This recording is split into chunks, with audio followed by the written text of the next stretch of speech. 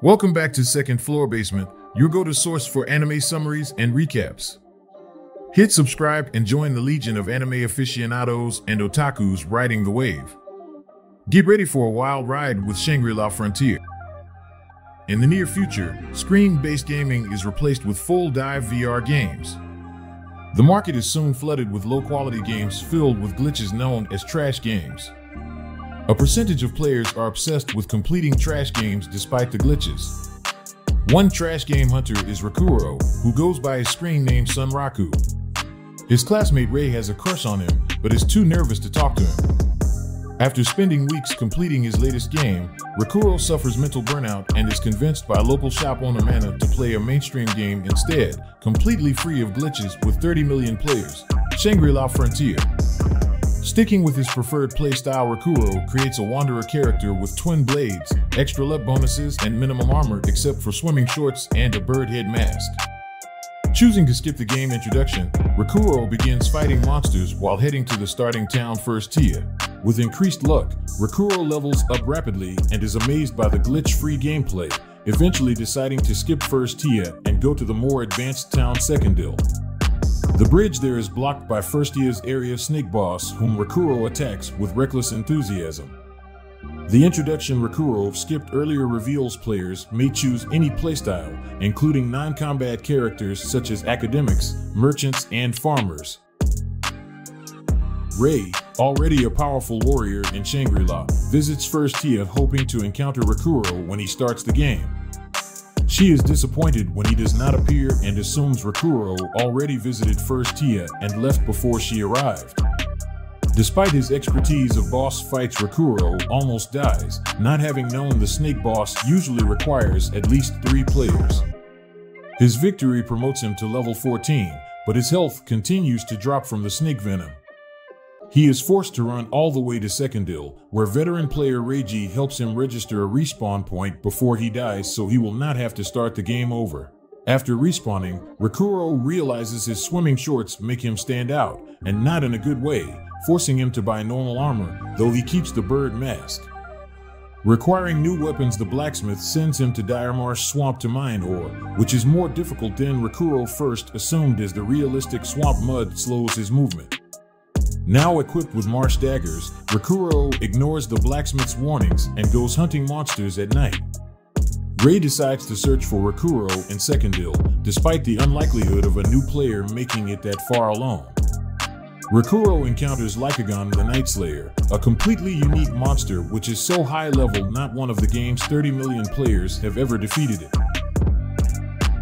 Ray learns Rakurou has already reached Secondil.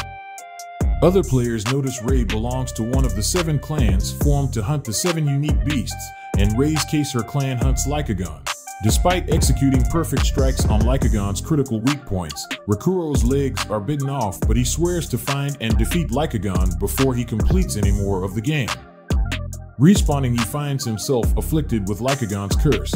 He cannot equip armor to his legs or body, though they are now immune to magic. He can no longer fight monsters weaker than himself, and NPCs will treat him differently. Plus, the curse is permanent unless removed by a saint or killing Lycagon. Forced to return to his swim shorts, Rakurou suddenly encounters a unique scenario, an invitation to the Rabbit City Rabbituza, which he accepts, unaware the recommended skill level is 80. Inside the scenario, he is congratulated by White Rabbit named Emol for embodying the spirit of the Vorpal Rabbit, willingly attacking a superior enemy while hitting only the weak points. For Lycagon to curse him was actually Lycagon marking him as a worthy opponent. As such, Rakurou is the first player ever invited to meet Rabbit King Visake. A brief flashback shows Ray started playing the game on Mana's advice, on the promise Mana would also have Rakurou start playing so Ray could get close to him.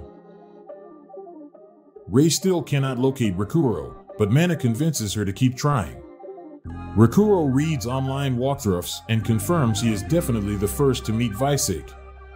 Visake offers him Vorpal training and equips him with a collar that reduces his experience gains by 50% but increases his status gains by 250%. Rakurou is unexpectedly invited to BERP, an old trash game used as a meeting spot for hardcore trash hunters, by his online friend Katso. Katsuo is confused Rakurou would play a mainstream game until Rakurou explains his rivalry with Lycagon. Katsuo considers playing Shangri-La too, as does Arthur Pensilgan, another trash hunter and fan of Rakurou. Due to many new players over summer break, Rakurou temporarily leaves the unique Vorpal scenario to focus on reaching the next town, Thirdrima. Emol accompanies him as an NPC follower so they can teleport back to Rabbituza at any time. Unfortunately, having never been seen before, players quickly take pictures wanting to know how they can get an Emol NPC. Rakurou confirms weak monsters now flee from him. He chooses to instead defeat the area boss, Mud Digger, so he can travel to Thirdrima. Unfortunately, Mud Digger lives in a swamp which slows Rakurou's movements again. That night, Rakurou has a nightmare Emol is a demon eating his character when he logs out. Rakurou tries to rely on skills but almost dies until Emol saves him, realizing he was being so used to solo playing, he forgot Emol was his party member and can help fight. After dealing Mud Digger, a lot of damage, Rakurou is thrown into the air to die from the extreme fall which cannot be avoided by any skill. Luckily, Emol teleports him on top of Mud Digger, turning his fall into an overpowered headbutt that kills Mud Digger instantly. Rakurou is pleased by the victory but disappointed in himself for using Emol since she is stronger than him. Approaching Thirdrima, Emol disguises as a human girl, though Rakurou only wearing shorts still draws unwanted attention. Unfortunately, the photograph of him has spread and players now know he has a unique NPC and has fought Lycagon, bringing him to the attention of Seiger, a member of Rei's Lycagon hunter clan, as well as many members of Ashura Kai, an assassin clan that kill other players for fun. Rakurou is accosted by Animalia, an animal-obsessed player who wants her own Vorpal Rabbit NPC. Suddenly, they are ambushed by Arthur Pensilgan, a level 99 player killer, who has come for Rakurou. Rakurou recognizes Arthur as a fellow trash game hunter. They met in a post-apocalyptic trash game where gamers often ignored the impossible main quests to focus on fighting each other for resources. Arthur fought her way to becoming queen and the game's unofficial final boss, the dystopian empress. In the end, Rakurou killed her in a suicide mission, beginning their unusual friendship/rivalry. Arthur has traveled all the way from the 50th city Fictitia to kill him. Animalia reveals Arthur is the level 99 second-in-command of Ashura Kai, specializing in assassinating players even higher level than herself. As they fight, Arthur passes a demand from Ashura Kai's leader to publicly share how to access the unique scenario for Vorpal Rabbit NPCs. Emol cannot sustain her human form and reverts back to a rabbit. To protect Emol, Animalia attacks Arthur, allowing Rakurou to dash for Thirdrima's gate to establish a respawn point, but is stopped by Arthur's fellow assassins. Animalia is defeated and begins dying of poison magic. From nowhere, Rakurou is rescued by Rei, having finally learned his location from her sister, Seiger 100, from the photograph of him with Lycagon's mark. Arthur is delighted to see Rei, whom she knows in-game as Seiger 0, but the distraction lets Animalia attack her with her unique magic spell. Animalia's spell kills both herself and Arthur, surprising the assassins so much Rakurou is able to escape into Thirdrima. Rei is ecstatic Rakurou briefly spoke to her, but blames the assassins for the conversation not lasting longer and kills them all. Arthur takes her loss good-naturedly and invites Rakurou to talk later in the post-apocalyptic game, along with his other online friend Katsuo. Rakurou teleports to Rabbituza to begin playing the unique scenario.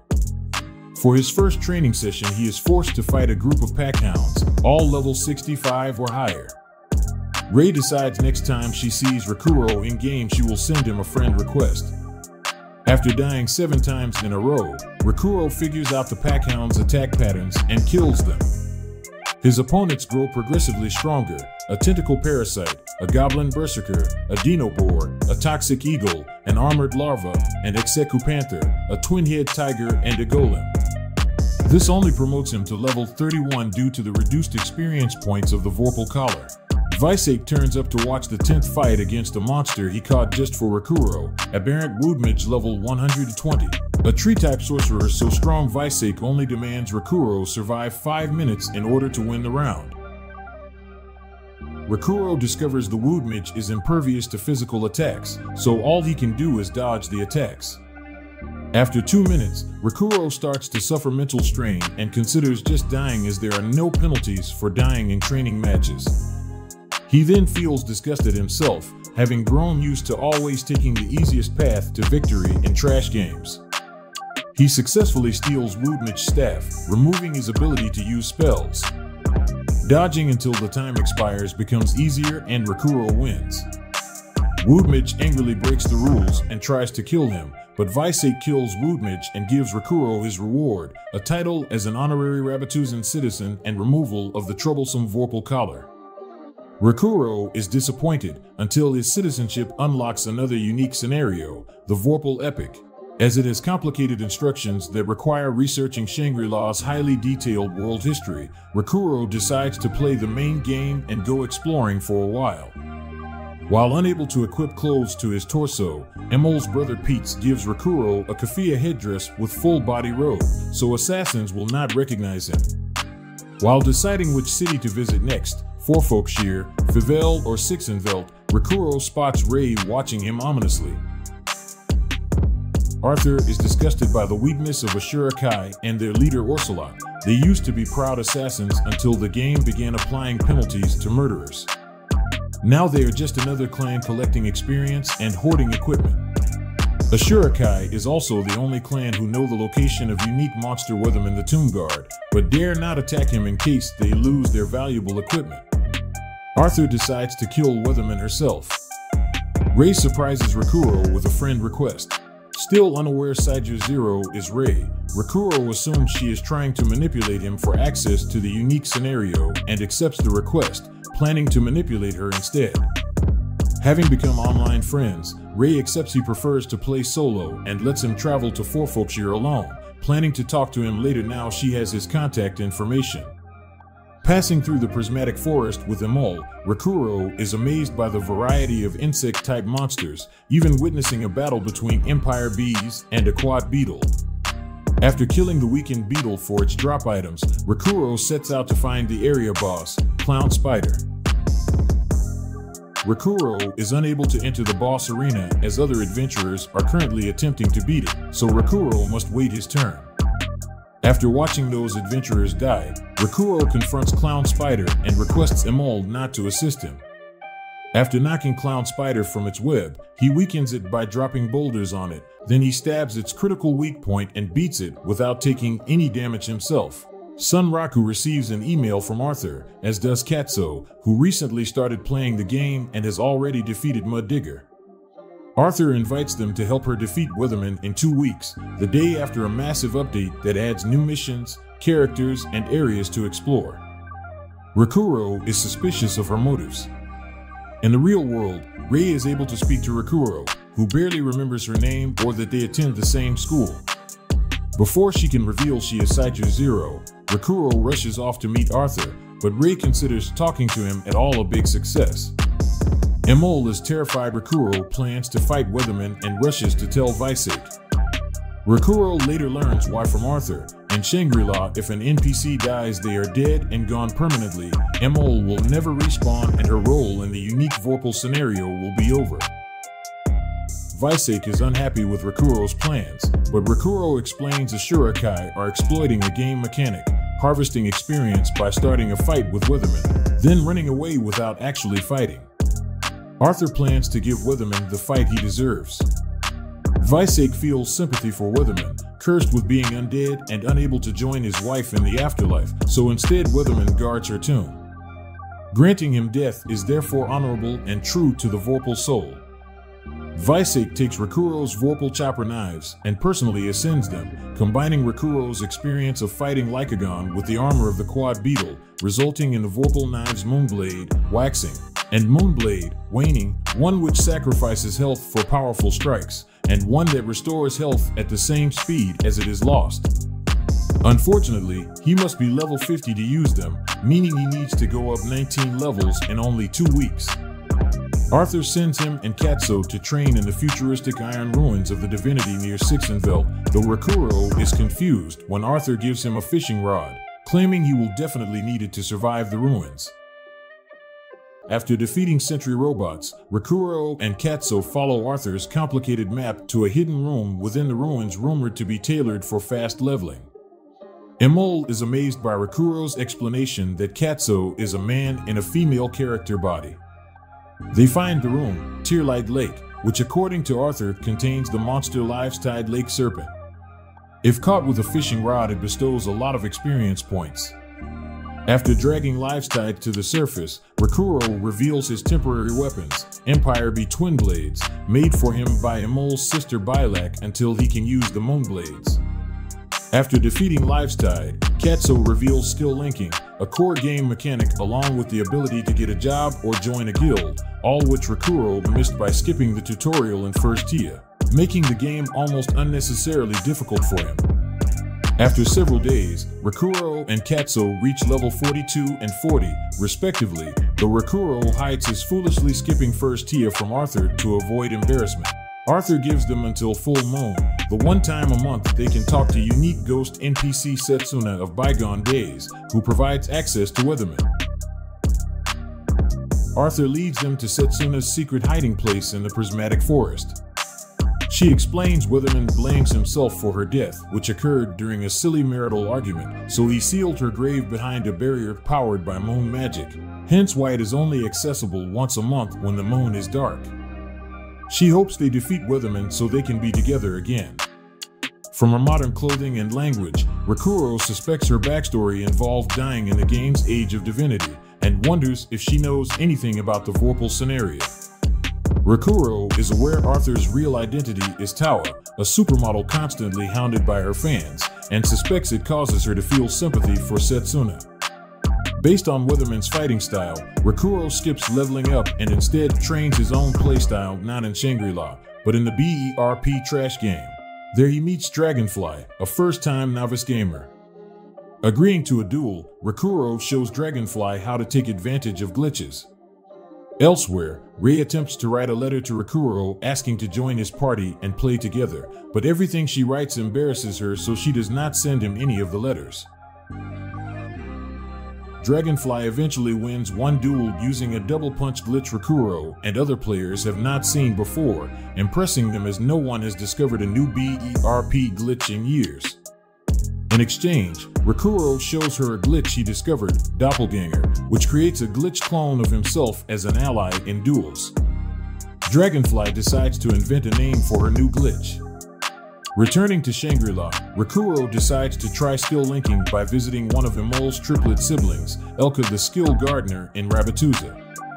He acquires 6 linked skills and a Vorpal Moonblade skill, not initially realizing Elka is completely money obsessed, and convinces him to spend almost all his coin. Arthur reveals the next problem. Since Ashurakai use Weatherman to harvest experience, there will definitely be Ashurakai members there on the day of the duel unwilling to let Weatherman actually die. Luckily, a new update has placed a restriction on assassins. If an assassin dies, all their accumulated money and some equipment gets transferred to whoever killed them, leaving them totally harmless when they respawn. Therefore, before they can fight Weatherman, Arthur decides they must completely destroy Ashurakai by assassinating all its members. Shangri-La undergoes a major update with new quests, maps, and a new job title. Players notice all shops are sold out of resurrection items. Rei finally sends her letter to Rakurou inviting him to explore the update, but she then receives a message from Seiger 100 that someone revealed the location of Ashurai's headquarters, so players are organizing a massive revenge attack. Rei is forced to quickly send a letter canceling Rakurou's invite. Both letters leave Rakurou confused. Emol reveals she cannot go with him against Weatherman, but gives him a mysterious good luck necklace she made. Ashurakai are wiped out by a massive army led by Rei, so Orcelot and 4 surviving assassins flee to Weatherman's arena, but find the entrance closed as Arthur, Rakurou, and Katsuo are already inside. Orcelot furiously realizes his sister, Arthur, betrayed Ashurakai. As they confront Weatherman, a samurai in futuristic armor, they carry out their plan. Arthur has determined Weatherman varies his fighting style and stages, so the only way to win is surviving all the stages and hope Weatherman surrenders. Rakurou takes the first stage, which lasts 10 minutes, but he is killed. Katsuo quickly resurrects him, revealing it was Arthur who bought every resurrection item from every town in preparation for the battle. Arthur hands Rakurou and Katsuo the tier jewel of rebirth, 4 per person since she bought 12 for extras and emergencies before the battle with Weatherman, and the divine life salve that lets them revive at half their max HP, 5 per person. She relays the plan they'll follow in order to conquer Weatherman. After they survive the battle for 10 minutes, Weatherman summons his horse, a tactical mount named Kirin. Together they attempt to prevent Weatherman from mounting Kirin by Katsuo attracting its attention and Rakurou continuing to fight Weatherman. In Phase 2, they have to survive for another 10 minutes. When Arthur realizes that Rakurou and Katsuo are in trouble, she uses the reward scale, a very difficult to acquire item she borrowed from NPCs, which allows one to sacrifice expensive items in return for the ability to bestow temporary stat boosts. She spends his whole fortune for 300 points, giving 100 to Rakurou's luck and stamina, and he succeeds in taking away Weatherman's sword. After surviving 20 minutes in the battle against Weatherman, Arthur explains the last time a Shurikai reached Phase 3 in the battle against Weatherman, he unleashed a massive instant kill explosion.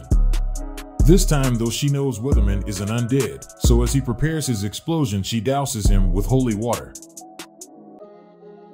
As Weatherman burns, Kirin reconfigures itself into a robot to fight Katsuo and Arthur, who prevent it helping Weatherman. Rakurou fights Weatherman alone, but decides just surviving another 10-minute stage is boring. Instead, he wants to really defeat him. As such, he equips a real helmet of quad beetle armor and his moonblades since Weatherman's armor is crumbling from the holy water, meaning he can now take damage. Rakurou's critical attacks succeed in causing Weatherman to fall to the ground. Arthur gives Katsuo an item that boosts him to level 99 temporarily, in exchange for dropping his real level from 50 to 20 afterwards, hoping to destroy Kirin, much to his chagrin. Weatherman notices the good luck necklace Rakurou received from Emol and abruptly stops fighting. He mentions someone named Alice, an ID key fragment in Shangri-La's True Frontier. They resume fighting, only Weatherman is now far quicker, more savage, and reveals multiple attacks he would not use before. His next attack destroys Rakurou's helmet and kills him, but Weatherman fails to notice Rakurou had already set up another resurrection tool in advance to revive himself instantly.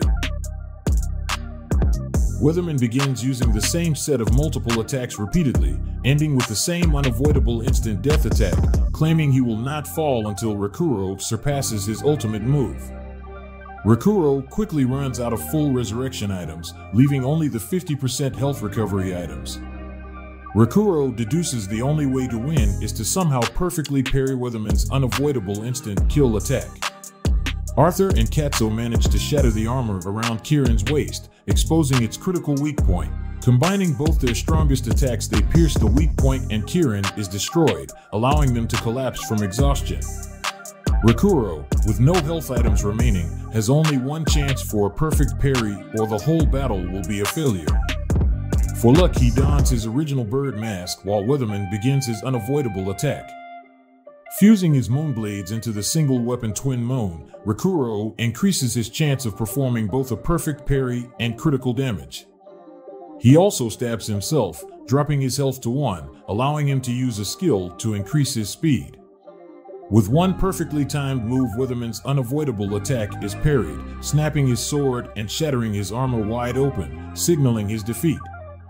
Weatherman congratulates Rakurou on his victory as the arena fills with swirling cherry blossoms. Weatherman praises Rakurou for his skills and names him descendant of the frontier, before crumbling to dust over Setsuna's grave. Setsuna's ghost thanks them and reveals she is not actually the real Setsuna, but is a perfect copy left behind by the real Setsuna to help Weatherman find peace, hence her title Setsuna of Bygone Days. Now that he can rest in peace, Setsuna's fate is to disappear, but first she tasks them with discovering the truth behind the world by finding Bahamut, though what this is she leaves unclear. The game announces to all players the first defeat of a unique monster and the start of the next stage of Shangri-La's world story, which even the game's lore researchers did not know existed. Furious at being betrayed, Ocelot and his surviving assassins attack, hoping to take whatever loot they got from Weatherman's defeat, but Arthur activates a friend summoning ability for help, which summons Rakurou's friend Ray. Ocelot and the assassins are killed, passing all Ashurikai's remaining rare items to Arthur. As the only assassin left, Arthur asks Ray to kill her in a duel to atone for her many kills and end Ashurikai forever, which Ray accepts and defeats her in battle. After killing Arthur, Ray asks if Rakurou and Arthur are lovers and is relieved they are not.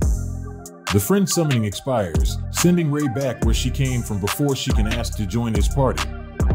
Rakurou retrieves one of Arthur's swords Ray forgot to pick up. At Utopia Entertainment, the company that created Shangri-La Frontier, everyone is panicked as the world story called for Weatherman to be the fourth unique monster killed, not the first, especially the lead world designers Tsukuyo and Ritsu, and marketing executive Sakai.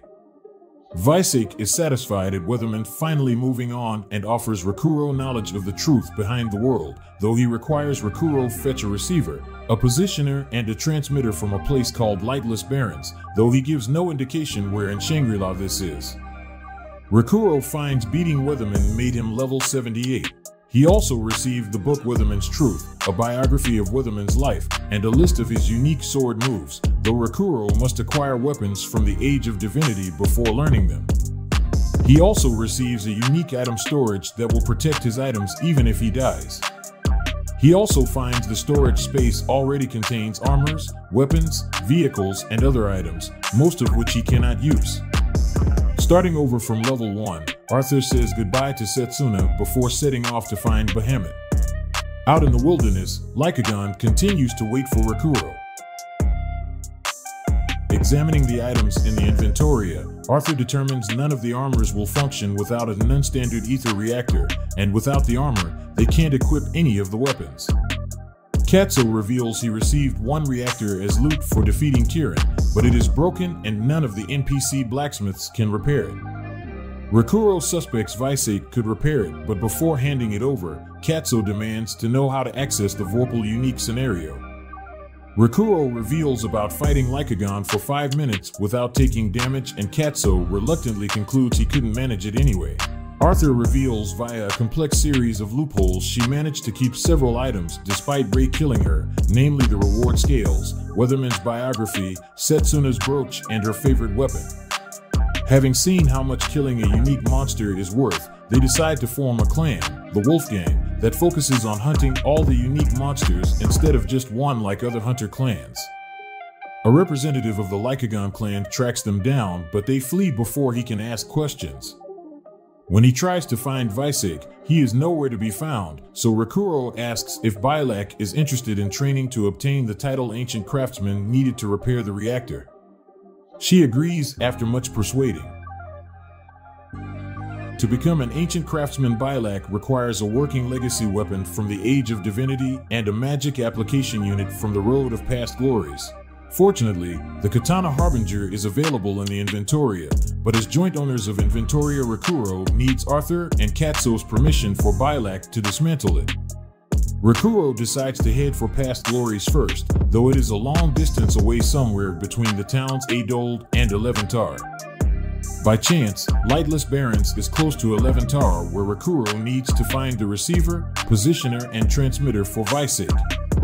They pass through Forfolkshire into Ancient Soul Canyon, where Lycagon's curse protects him from miasma and repels undead monsters. After working together to defeat a Dullahan General, Rakurou loots its rusty sword Decapitator and gives it to Bylak for repair. From there they move on trying to find the area boss hiding somewhere in the miasma. Rakurou is intrigued that the canyon's upper cliffs are infested with crystal scorpions. Even Bylak is afraid of his scorpions are often over level 100. Eventually, they confront the area boss Humming Lich, which can only be damaged by holy weapons, which Rakurou does not have. Bylak comes up with a solution, so Rakurou and Imol keep the Lich distracted but panic when it splits into 7 smaller skeletons. By polishing the decapitator sword with holy water, Bylak removes the rust and gives it a holy attribute, which also makes it very fragile. Figuring out each skeleton's attack patterns, Rakurou decapitates 6 of them, then works with Bylak to decapitate the original Lich, with Decapitator only just avoiding being destroyed itself. With Lich beaten, the miasma vanishes, allowing them to leave the canyon and enter 8-hold. Bylak and Imol teleport to Rabbituza to rest while Rakurou explores 8-hold, but as soon as they are gone, he recklessly dashes back to the canyon, unable to resist the urge to fight a crystal scorpion. Rakurou climbs the canyon walls and finds the crystal nest cliffs. Immediately, he is attacked by a gigantic scorpion made entirely from crystal, and within moments he is surrounded by dozens of scorpions and killed. He refuses to accept defeat, at least until he has gotten something out of it. Returning to the nest, he locates an unusual deposit of black crystals, which he manages to collect before being killed again. The crystal turns out to be a Roncoleth lapis, which has high concentrations of magic. Still unsatisfied, he returns again with a plan. He first tricks the scorpions into running into each other, shattering their hard shells, then teleports into the Inventoria as an emergency refuge. Then after the scorpions leave, he teleports out again and collects the broken shells. Repeating this, he collects vast amounts of materials, but refuses to give up until he has collected one of their stingers as a trophy. With careful timing, he tricks multiple scorpions into targeting the stinger of a single scorpion, snapping it off. Unfortunately, he mistimes his next attack and just misses grabbing the stinger before he is killed again. Despondent, he decides to quit temporarily and instead show the materials to Bylak. Imol worries Rakurou might be going mad with loot lust. Bylak admits crystals are better suited to magic jewelry than weapons. Fortunately, she knows one of the best jewelers for the job, Darnyata. Unfortunately, to get the jewels to Darnyata, Bylak is forced to summon hyperactive Kate Sith Aramis, vice captain of Kaziria, the Kate Sith Kingdom. Needing rest, Rakurou logs out and ends up ignoring messages from Arthur and Katso to meet for something important. He returns to Bylak and discovers that, since Kate Sithas are notorious for stealing from customers, she told Kaziria's king all about Rakurou, who responded by offering him all of Kaziria's support in the form of Aramis as a party member. Bylak thus explains to Rakurou that due to being recognized by Lycagon and slaying Weathermen, in political terms Rakurou is now as powerful as an entire kingdom, which has some advantages, but comes with the risk if he is not careful. It is possible to start a full-scale war by accident. Rakurou decides to finally explore 8-hold, but even disguised he is immediately recognized by a magical girl with a deep male voice who turns out to be Professor, Master of the Library, the player clan that collects the lore and history of Shangri-La. As the first person in history to defeat a unique monster, he hopes to form a partnership with Rakurou to discover the real meaning behind the world of Shangri-La Frontier.